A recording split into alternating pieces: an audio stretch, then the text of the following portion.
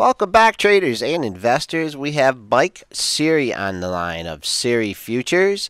It's a consulting firm that helps traders become successful, teaching and helping them to meet their financial goals with dealing with them on a one-on-one basis. Mike, how you doing this morning? I'm doing good. There's a lot to talk about. Yeah, well, what do you want to talk about first? Well, I've been very bearish in the commodity markets in general. The U.S. dollar hit another high today as the ECB cut their rates, sending many of the commodities down. I was short the meat complex. I'm out of that. But that was one of the complexes that is right back up to all-time highs in the cattle market, which is surprising. But I'm still extremely bearish. The entire grain market, soft markets, oil, gold, silver. Basically, I still believe everything is headed lower. Why? Why? What do you see that the U.S. dollar continues to hit new highs? It's up another 50 today. A stronger dollar puts pressure on commodity prices. We've had a very weak dollar for 5-6 years, except for this year, and that's why the commodity prices were much higher.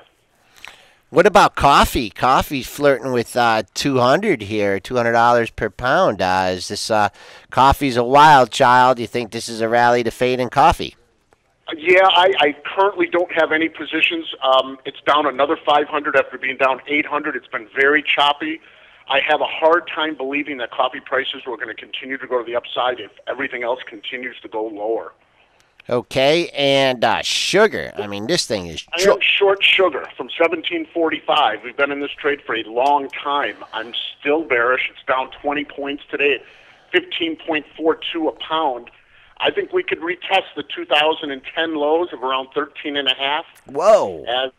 Yeah, there's still more to go. There's still more to go, in my opinion. How do you? How's the liquidity in the sugar market? Sugar is an excellent market to trade. It's very liquid, meaning you can go with a market order at any time. It's one of the best trading vehicles there is.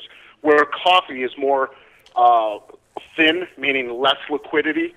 So sometimes you have to put a price order in, but the sugar is outstanding.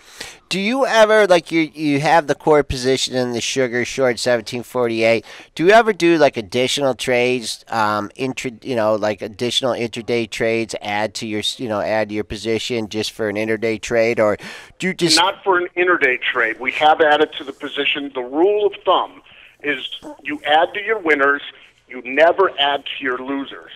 But yes, as long as the risk-reward, my theory is I always place my stop at the 2-week high if I'm short. So I'm still short. The 2-week high in sugar is 1605. If the risk management is sufficient, you can add more contracts. Okay. All right. My risk management rule is 2% of your account balance on any trade. So if you're trading a $100,000 balance, you risk $2,000. That's it. Okay, good risk-reward ratios.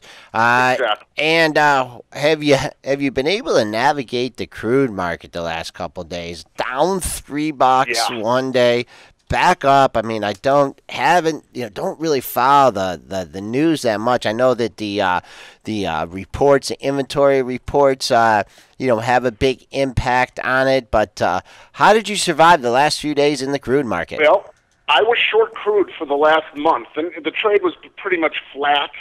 Got stopped out on Friday because it hit a 2-week high. Yep. The 2-week high was 95.50 in the October contract, so I got stopped out.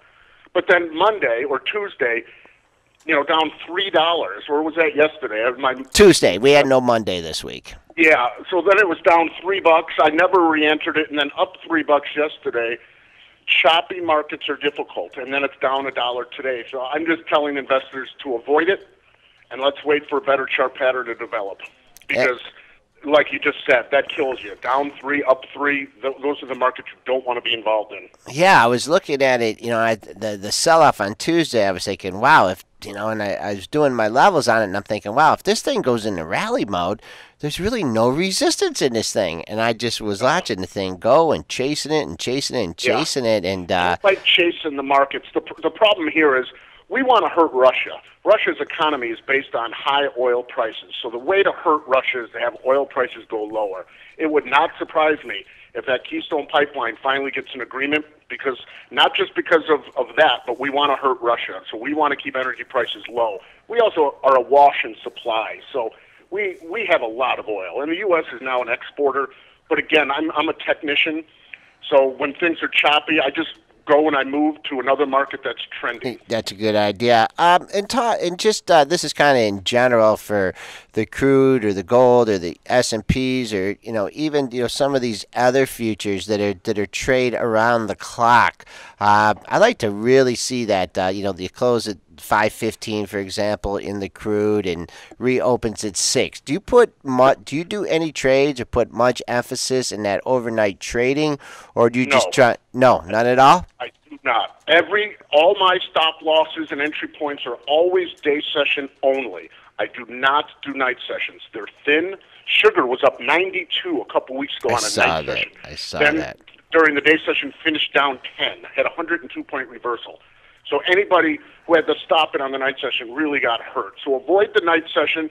The night session is only for emergencies only, where you can't take it anymore and you want to get out, or you really want to get into a market. But other than that, avoid it. Right, or if a profit target's hit, then you take it? Yeah, something like that. Yeah. But right, avoid it. The day sessions are the way to go. Okay, and what about? I heard you said you were bearish gold as well, and Gold's up a couple of bucks. I'm just bearish the commodities, and look at grain prices. Soybeans, new 4-year lows. Corn, 4-year lows. Wheat, 4-year lows. Commodities go hand in hand in general, and it's also pushing gold lower, silver lower, but a lot of it's based on that U.S. dollar again. Okay, all right, and so do you just think the dollar's going to continue to strengthen and pull people away? Why would anybody want to hold their money in Eastern Europe? It makes no sense. They're highly deflationary. They're going into a recession. There's war brewing. Why wouldn't you buy the U.S. dollar just as a flight to safety? Okay, all right. We've had Mike Seery on the line here, as Seery Futures, talking about the commodities markets. Could you just tell us a little bit about your site and the services that you offer? I'm a consultant, and I deal with people one-on-one. I spend a lot of quality time. I also write a newsletter. My website is just SeeryFutures.com, SEERY.com. I've been doing this for over 20 years, and people enjoy dealing with me, and I definitely improve people's success. The commodity markets, just like the stock markets, aren't easy. So to be able to talk to somebody, bounce ideas, have somebody watch the markets, do the proper risk management, be a correct trend follower, it really helps people, and I enjoy working with them. Okay, all right, Mike. Well, we'll let you get you trading here. Thanks for your insight. I'm glad we caught up with you, and we hope to have you on again. Well, hey, thank you. Thank you very much. Okay, have a good day. Bye.